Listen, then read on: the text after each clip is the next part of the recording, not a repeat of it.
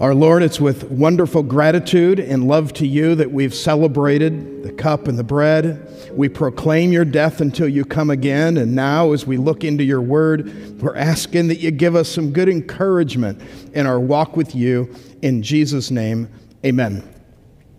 Amen. If you have a Bible, turn to Philippians 1. Kids can make their way to Children's Church right now if you would like to do that. And the rest of us in Philippians chapter 1. I have trouble knowing what to pray. I hear these great church people in the history of who can pray for hours on end. What are you praying? I'd like to sneak in and find out. What are they praying for? Take for just your kids alone, for instance, or your siblings, and how do you pray for them for a half hour? And I'm like, I run out. I don't know what to pray. And so I'll even end up saying things, and I know you're not supposed to admit that you're saying things that are stupid in your prayer, but I'm praying like, God, take care of them. That's good, that's good. Keep them safe. Well, that's a lot like taking care of them. I pray that you would protect them. Nah, I think I'm getting a little repetitive at this point. What do you pray? What's the content? We're going to see some great example in Philippians, but I do want to say, it was Soren Kierkegaard who said that your words in prayer, they neither please nor displease God because he looks at your heart. So immediately know that when you're in a matter of prayer and you're saying things that maybe even aren't theologically correct, he's not worried about it. He's looking at your heart. It's all okay. It's like the little kid that comes up to you and says, we'll say a little kid to his dad who says, oh, we've all had it, I hate you. We're not like overly offended by that. In fact, depending on how they say it, it's kind of cute. So as we're saying things to God in prayer and we're devoutly praying and we say things and we're repetitive or we're praying things and maybe not even accurate, he loves the heart and he loves that you're talking to him. That's really important to note. And in a maturity, as we grow in our faith, our prayers will take on different content along the way. And we're going to talk about a prayer today that is fitting for a sibling, a child, spouse, even an antagonist. Your antagonist. I'm going to make you think about your antagonist today. The one who's opposing you at work. The one who is really your adversary. That person. How do you pray for them? What do you say to God about them? We're going to look at a prayer this morning that is fitting in all cases, and it's in Philippians chapter 1. If you've turned there, it's Philippians 1. We're going to be spending 10 or so weeks going through Philippians, and let's see. I know this book, particular one, has Philippians in it. Shouldn't have got it in alphabetical order. That's an odd way to... We did have a guy, we were just talking about him the other day, this guy in our singles group in Phoenix, he showed up with this beautiful new leather Bible, and I'm like, hey, nice Bible. He goes, oh, I got it for $5. Like brand new. I said, really? He goes, yeah, there's a few issues. And I'm like, okay, that's not good. The Psalms were backwards. The entire book was right. He goes, but if you look at the Psalms, it started with Psalm 150. And it was like a countdown. And this guy is so cool. He's so casual. He's like, so that's all right. I just read it the other way. And I'm like, okay, that's a little odd. But this one does have Philippians. Take a look at the beginning. Standard introduction by Paul. He says, Paul, Timothy, servants of Christ Jesus, to all the saints in Christ Jesus who are at Philippi with the overseers and deacons, 2 offices of the church. Overseer, which is elder, and deacon.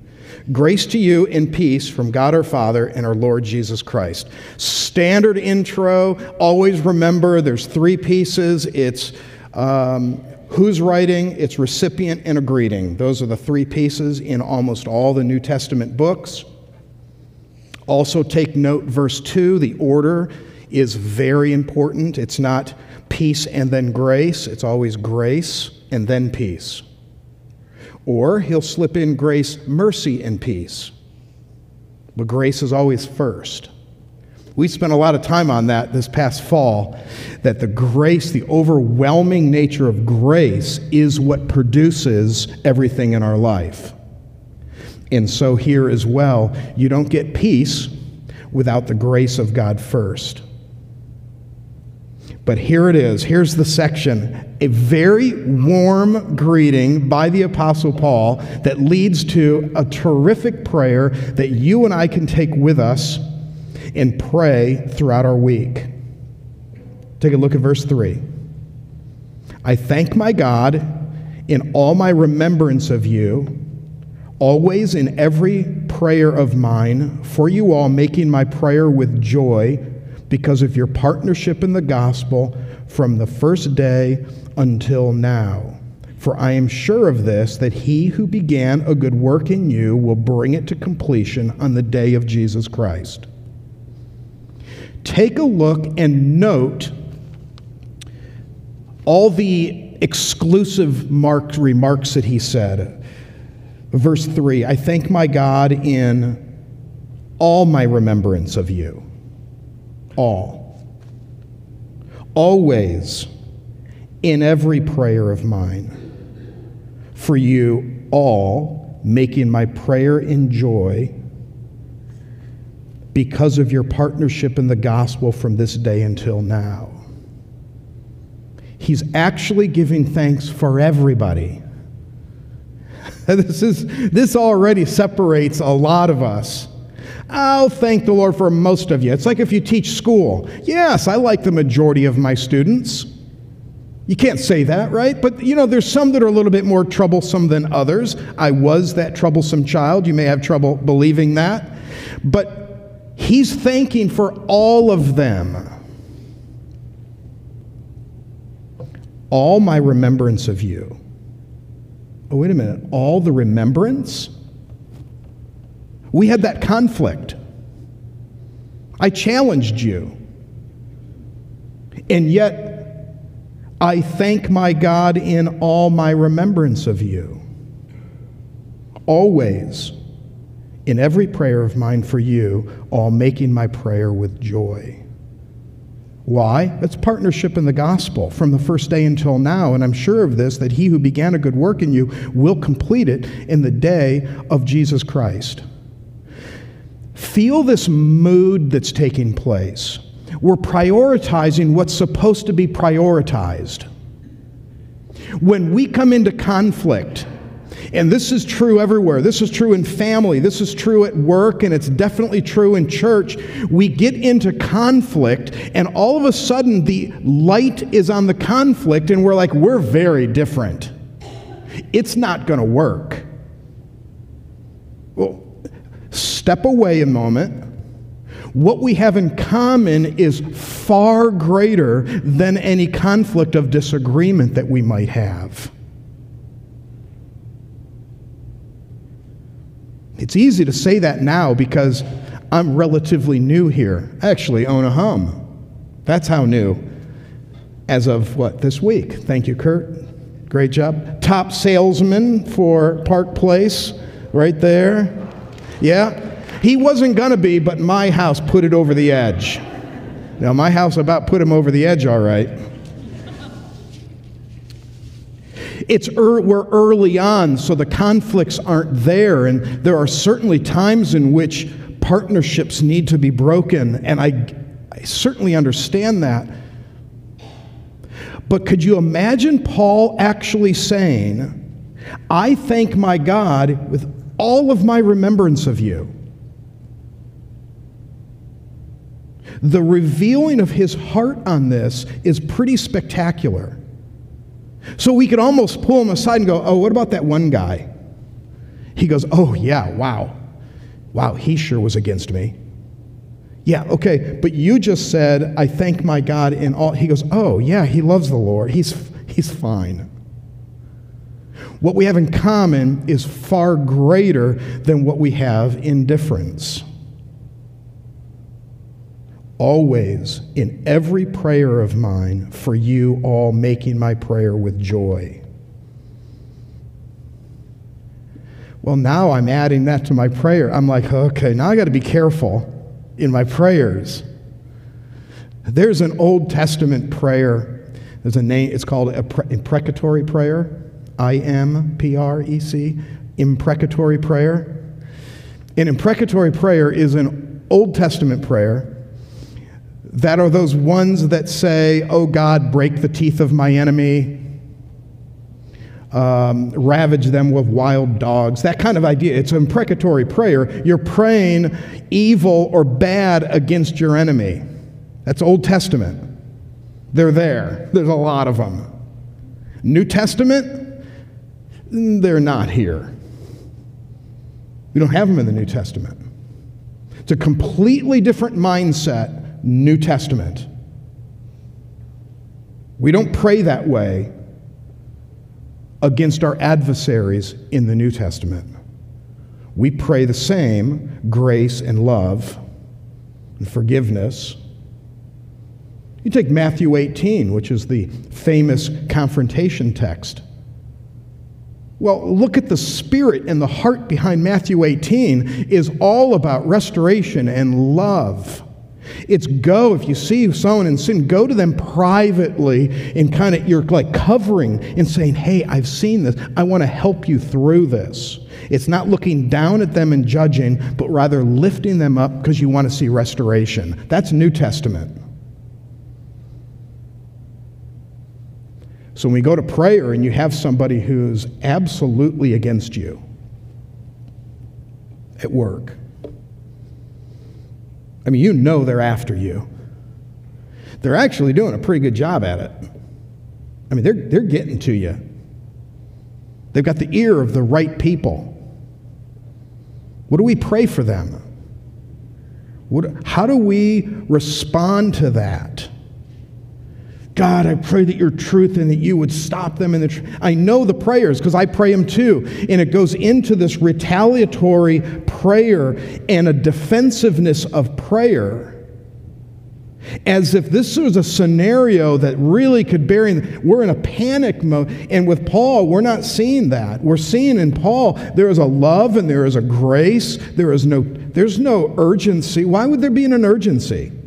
How much trouble does it take to get God tense about a situation? He's not tense. He's not nervous about it. Your family's breaking up and you can't believe it. You thought they were so good together and they've got this life and it's all falling apart right in front of you and you're seeing it. And all the tension that we have, God doesn't have that tension. So we want to go and spend our time, retreat from the chaos and tension, and rest in the stillness and the calm of His heart. And then I want to pray His thoughts. And that's what we're doing here. We're taking the scriptures and we're actually praying His thoughts.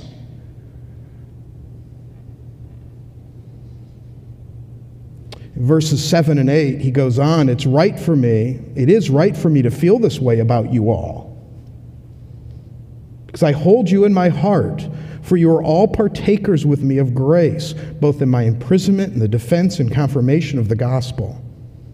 For God is my witness how I yearn for you all with the affection of Christ Jesus. Now pull away from the office just a little bit, or your school. We are talking very directly about fellow believers. That's what this text is dealing with. It's right for me to feel this way about you all because I hold you in my heart. You are all partakers with me of grace, both in my imprisonment and the defense and confirmation of the gospel. For it's my witness how I yearn that you all with the affection of Christ. You were talking about believers. And as believers, I don't know how many times I'll be in a conflict and I want to get riled, and I do, or I get defensive, and then once the dust settles, I'm like, they could be right on this. Why do I always assume I'm the one who's right? And I need the reminder to say, they're in grace. I want to live in grace. I want to affectionately pray for them and give thanks for them way more than I want to criticize them, as if they're going to win and I'm going to lose.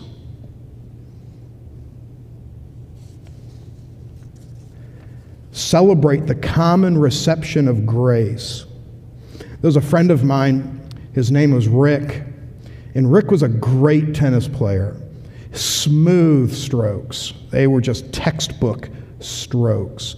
He had a clay court at his house, kind of, and it like sloped on the end. And I'm like, and its fence is, anyway. So Rick and I actually, we would hit tennis balls now and then together. We only played one time, and I beat him. Would never play him again. Right? Is that wise? Why would I possibly? He'd say, let's play a set. I mean, not a chance we're going to play tennis together again, ever, because I beat you. And that's just how we're going to leave it. So Rick was a good guy.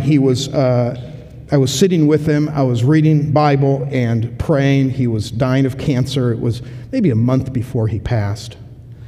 And he was giving me all of his opinions on the church, everything we're doing wrong. And it's like he's just laying there in his bed and he's talking and he's explaining it all. And I'm like, okay, yeah. I pulled my phone out and a couple things. I just wrote a few notes of what he's saying. I wasn't necessarily going to look at them again later, but I had them. And he went on and on and on. And then he finally said, I'll never forget it. He goes, you know what, Pastor? You know what's kind of good about cancer? I went, no, not necessarily. He goes, nobody disagrees with me anymore. You've listened to me for 30 minutes as I've given every opinion on things that you've done wrong, and you've only nodded and thanked me. He says, is that because I'm not going to be around much longer? And we started laughing together, and I'm like, because Rick, we're sitting here at your deathbed. And what we have in common is way more than what we don't have in common. That's why. Because I love you. And he's laying there, he's like, oh, Pastor, I love you. I just wish I want to see more people come to know Christ. Then the heart's just blending together once again of his love for people and his love for the gospel. That's what we need reminded of. That's there it is. The commonality is so much greater than the differences. But we live on the differences. I live on the differences. And when I do, it'll cause division. I want to go back to the commonality again. Here at this church, we ought to care so much more about the mission of the church. We want to make a difference in this community so bad. Has a great history down on Allison Avenue and then here since 2000. Has a beautiful facility for us to be reaching more and more people for Jesus Christ. The conflicts of COVID and the conflicts of church has seemingly crippled temporarily, and yet you even look back over the last few years, the wonderful things that are still taking place continually through this church. It's wonderful. That's what keeps us together. That's what keeps us moving, is the commonality of that goal. We want to make such a difference in this community that if abundant life were to be moved out of the community, that this community would stumble a little bit because they miss us. And isn't it fair to say that many churches in our community, if they disappeared one day, there would not even be a notice in the community? And am I right that we don't want to ever be that church? We want to be that church that's making a difference in not-for-profits all over town, that we're volunteering and participating and helping with time and effort and energy and finances to the things that make a difference in this community. That's what keeps us together. But what ends up happening, it's the old color carpeting splits a church. It's the music splits a church. I don't like it this way. I don't like it that way. No, maybe I don't either. But it's not the point. The point is that we figure out a way to best reach this community for Christ. And that's what keeps us together. If you look on in this passage, this is the prayer. This is like the point. You're sitting there going, boy, surely he has a point. That's odd. Most preachers have a point. It's verses 9 to 11. Out of the spirit and the mood of thanking God of all my remembrance of you, I just love you. There's grace, there's joy, there's warmth. And then verse 9, and it is my prayer that your love may abound more and more with knowledge and all discernment, so that you may approve what is excellent, and so be pure and blameless for the day of Christ, filled with the fruit of righteousness that comes through Jesus Christ, to the glory and praise of God. So think of this prayer for just a moment. Think of this prayer and have somebody in mind. Right now, think of a sibling or a child. Not all your kids, one child. Your child or a sibling. And it's your prayer that their love may abound more and more with knowledge and all discernment or judgment, so that they may approve, they can analyze and approve what is excellent, and so be pure and blameless at the day of Christ, filled with the fruit of righteousness that comes through Christ, to the glory and praise of God. That's what you want for your child and your sibling. Otherwise, what I do is I sit and pray, and I have one of my kids in mind, and I'm praying, God, protect them today and keep them safe. I get that. I understand that. And I want my kids safe too. I don't want to get a phone call that they're in the hospital, and God forbid, worse. I don't want that either. But I don't know God's will. And I know there's been bad things that have happened to you in your childhood, that happened to your children in their childhood. I am well aware of that. But to pray that my kid is protected from all harm throughout the day, I understand the heart of it.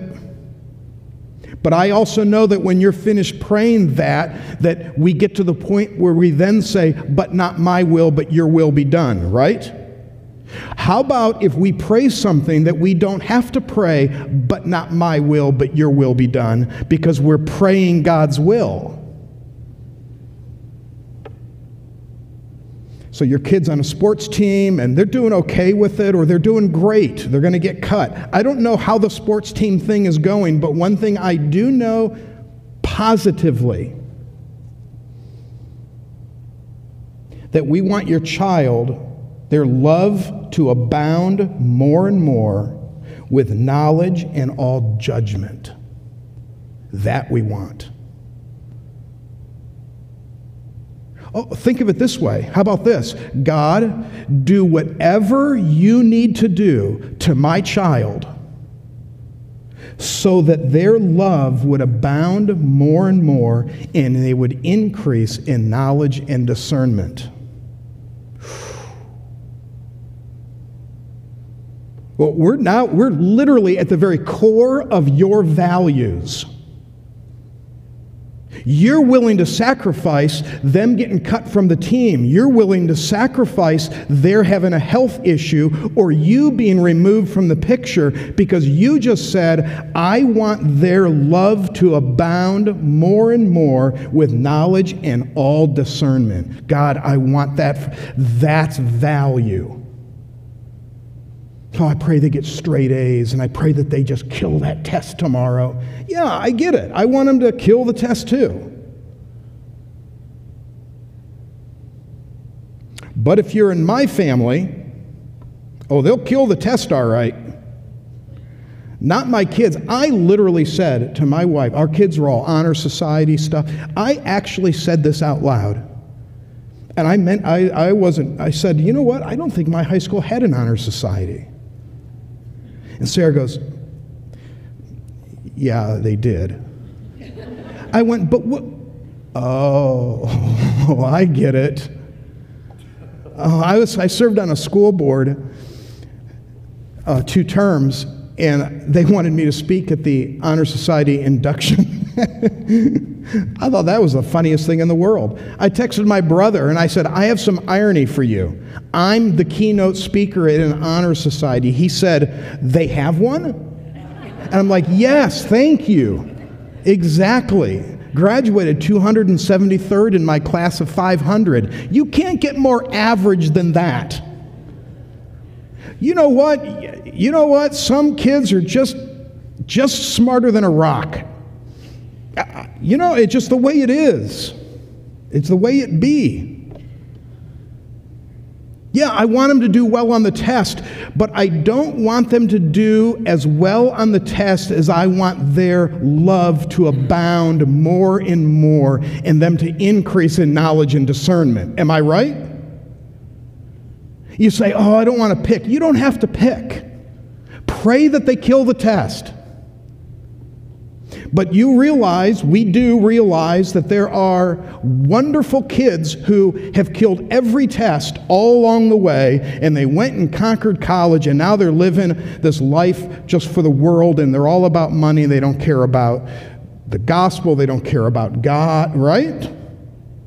Oh. I thought it was all the answer was the good grades. No, good grades are a good idea. I've heard about them.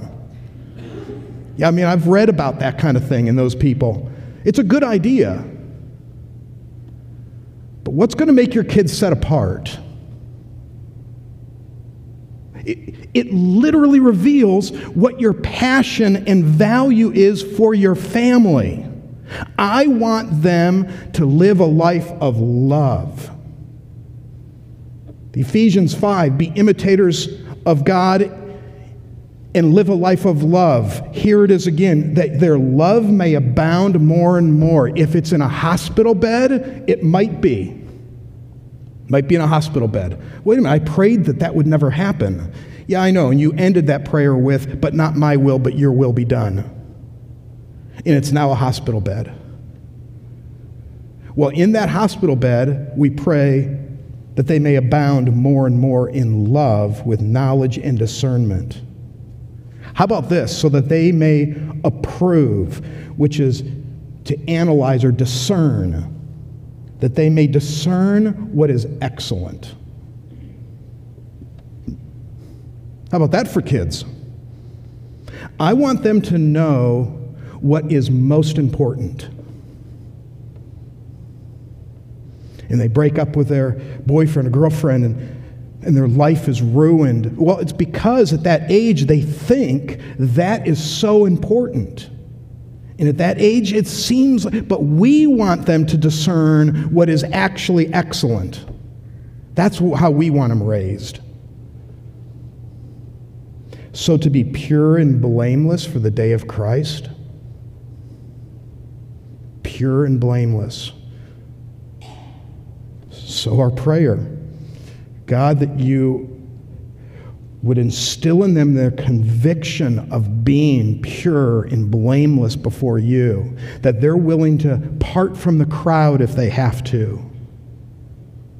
Lord, whatever it takes to produce this moral compass in them,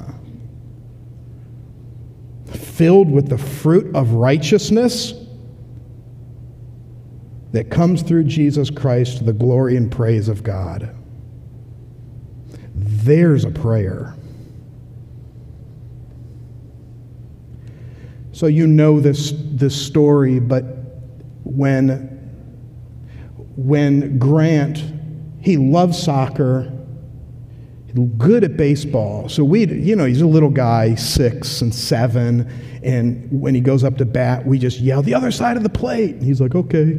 And so hitting on either side just because it was fun and not a big deal. But 7 and 8 is when we find out he has the eye disease, and very quickly we see the decline. Kind of knew something was wrong. We'd be playing baseball in the backyard, right? Like a dad's supposed to. And so we'll throw back and forth, and he'd have his mitt up, and he'd get hit in the chest with the ball. And I'm like, bud, come on, take off the skirt, play like a man. Come on, let's go. And he's like, okay, I'm trying, Dad. And I have throwing the ball, and he keeps getting hit by the ball.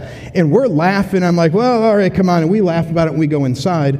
So when he's diagnosed with his degenerative eye disease, so there he is at 8, 9, looking back in his life. And one day he goes, hey, Dad. I said, yeah, buddy. Did you tell me to take off my skirt and play like a man? I couldn't see the ball, Dad. And I'm like, no, I don't remember. I think that was Mom. I remember Mom in the backyard. I remember her playing baseball with you, and that was a favorite phrase of hers, I think.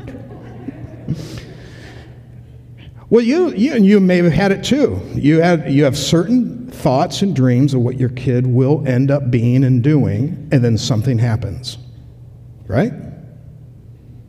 And they're not there.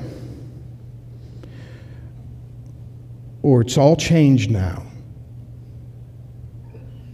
And you're like, all these prayers. Yeah, all these prayers. So let's take Grant. Let's take your child that it was a turn that you didn't expect. Their love may abound more and more with knowledge and all discernment, that they would approve what is excellent, to be pure and blameless at the day of Christ, filled with the fruit of righteousness that comes through Jesus Christ to the glory and praise of God. Well, Grant, out of the 3 kids, he's the oldest of our 3, he's actually known, we call him the moral compass. We're like, well, but we had so many, well, no, what were the plans for his life? What were they? And you say, well, my child's gone. Yeah, what was the plan? It's okay. What was the plan? That they would be with the Father. It's okay. It's okay. I would do anything to have his sight back. Right? Wouldn't we? We'd do anything to give that. We'd give ours up in a second. I'd give hers up in a second. And then I'd maybe mine. But well, we'd have to talk that through a little bit if it was a choice and a form to fill out. But we would love for him to, what he experienced. How many times, now that we're in Southwest Pennsylvania, how many photos I've sent of deer, right, on the hood of the car kind of stuff, and the beautiful sunsets and things, and I'll snap to everybody, but I don't snap to him. And I think of it every time, because you can't see it. I'm like, oh yeah, he doesn't have a... So I'll send it to his wife, Michelle, and say, tell him about this. And they send back, oh, he thought that was hilarious, or he loved that, that sounds amazing, right? Life changes, but there's some things that don't change. This is the beautiful thing. Those things that don't change are actually the things of value. They don't change. The value of abounding in love more and more, whether you're in a prison cell and some very good friends of mine in or recently out of jail or prison, wonderful God-fearing people. They can do this. They can have their love abound more and more with knowledge and discernment. They can approve what is excellent. They can be pure and blameless for the day of Christ, filled with the fruit of righteousness that comes through Christ, and bring glory and praise to God in that jail cell. They are not in a jail cell. They are free to live God's will, as free there as they would be in an apartment or studio apartment or a house in which many of us live. What do I want for the antagonist? I want my antagonist to have an increase of love, to have it abound more and more. Knowledge and discernment. Think of the president. We can sit and complain and we can criticize him all we want and we can make jokes and we can do all that. Or we could pray that his love would abound more and more with knowledge and all discernment. How about this? So that President Biden, Harris approve what is excellent. That's what I want. I want their discernment, right? Don't we? Yeah, but they're... No, stop that. Pure and blameless in the day of Christ. Oh, now we're getting really something. I'll tell you, we want Joe Biden to have a relationship with Christ, which he might have, and to, after he passes, to live forever with our Heavenly Father and our Savior, right? That's what we want more than anything. Now that's big. That's bigger than world conflict. This is eternity of somebody. That they're filled with the fruit of righteousness that comes through Jesus Christ and to the glory and praise of God. I learned this with Fetterman since I've been here. I have watched enough clips of the senator from Arizona. I've watched him, and when I read his tweets of his support of Israel, I was shocked. I didn't expect it. All of his supporters didn't expect it either, right? You guys following enough of that? And I'm not saying, forget about the topic itself. Think for a minute about it was out of character for what we expected and thought we knew of him. That's true of all of our antagonists, and that's true of all political figures. They can surprise us. So what do we pray? Not praying the issues and saying, I pray they change this issue, because maybe some of those I might be wrong. I don't know what it is, but one thing I do know is that our world leaders need to abound more and more in love with knowledge and discernment. Approve what is excellent, pure and blameless for the day of Christ, filled with the fruit of righteousness that comes through Christ Jesus to the glory and praise of God. So there it is, and it's in the bulletin. It's on that piece of paper. You could cut it out. What you do is you take that and you interact with it. You read it and pause. Have somebody in mind. A coworker, a spouse. They have a difficult day ahead of them. Your spouse does, your dad does, and your dad's got a tough day. You know he does. Pray that their love would abound more and more. And you pause. God, I pray that he doesn't get so caught up in the schedule that he forgets to love people. Help him to abound in love. Help him to overflow in love in those hard meetings he's about to face. With good knowledge and discernment, oh God, I pray that mom, as she's sitting through that meeting, that you give her a discernment that's just beyond her years, and she's old.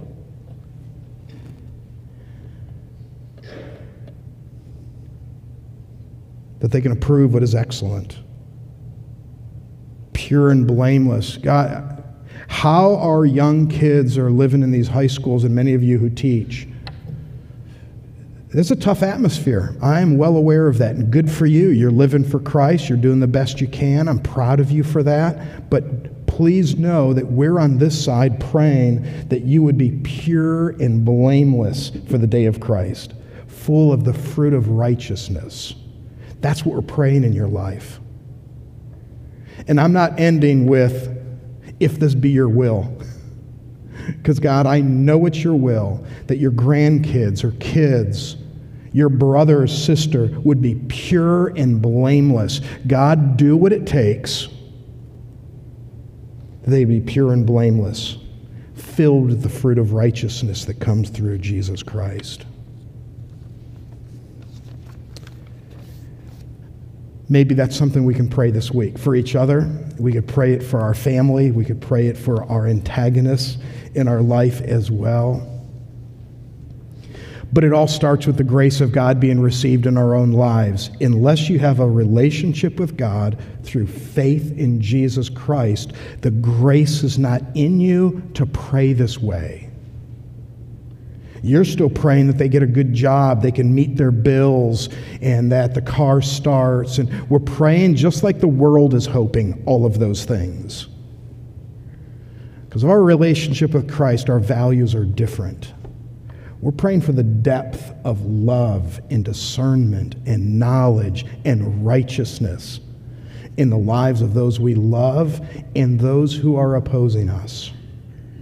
And Heavenly Father, thank you for the brief time we've spent together today, and would ask that you would direct our conversations and our prayers to be pleasing to you, praying your will.